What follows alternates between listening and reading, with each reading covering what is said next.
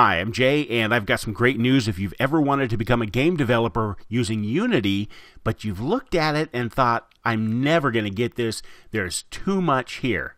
All right, the cool news is you don't have to know everything about Unity to get started with 2D game development. In fact, in this little mini course here, I'm going to show you how to create something like this. Watch, ready? Look at this. Okay, we got the sliding and bouncing stuff going on. We've got objects on the screen interacting with physics, and none of that is done using code. There is no scripting involved in this at all to get something going like this. And I can show you exactly how to do this. What pieces you need, what pieces you don't need. Here's the animator, here's this animation timeline thing stuff. You don't have to worry about that kind of stuff.